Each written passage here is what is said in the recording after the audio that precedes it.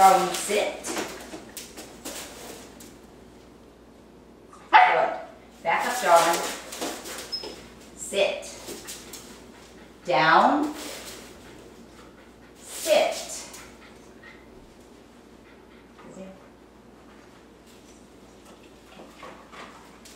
Down. Sit.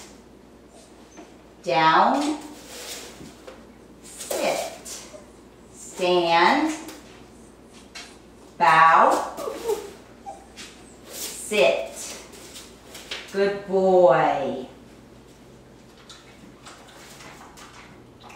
Come over here, Darwin. Darwin. Come around. Come around.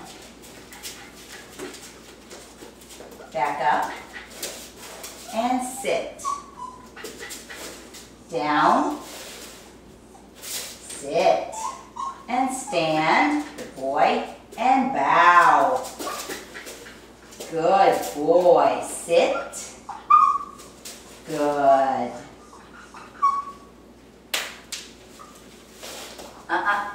Darwin. Good. Darwin's very food motivated. Too food motivated, in fact, to where I believe that it overrides his ability to sometimes listen to the cues. Good boy. Darwin, stand. Good. Sit. Good. Down. Good. Sit. Stand. Bow. Good boy. Good job. So I'm also feeding him dry kibble, and I'm feeding him one kibble at a time.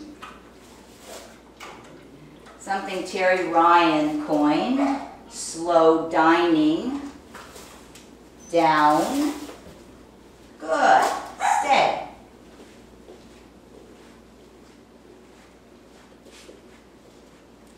Rather than giving them a treat and then quickly going into something else, you can spend a little bit of time. Down and stay. Good boy. You can spend a little time getting the dog to stay focused on you. Good boy. Stay. So what I'm trying to do with Darwin is get him to just like to train rather than doing it just because he's getting food. But that also has something to do with Darwin's problem that he came to me with. He was the typical counter surfer, getting into everything, and possibly learn to eat, because they did use positive reinforcement with another trainer, but he may not have ever learned to do anything without food. Stay.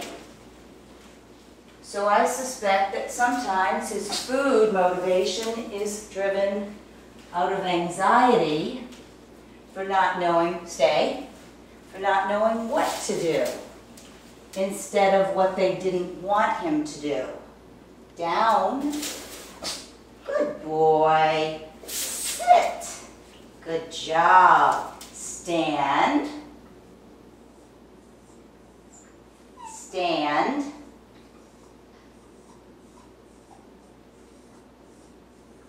Wrong, Darwin. Good. Back up, Darwin.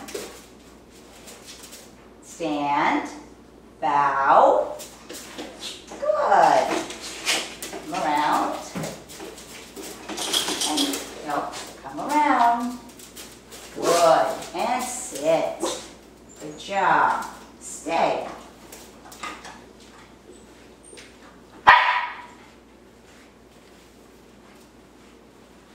what I've seen is that he does seem to like training more. You can tell by his relaxed, open mouth sometimes. Good boy, stay.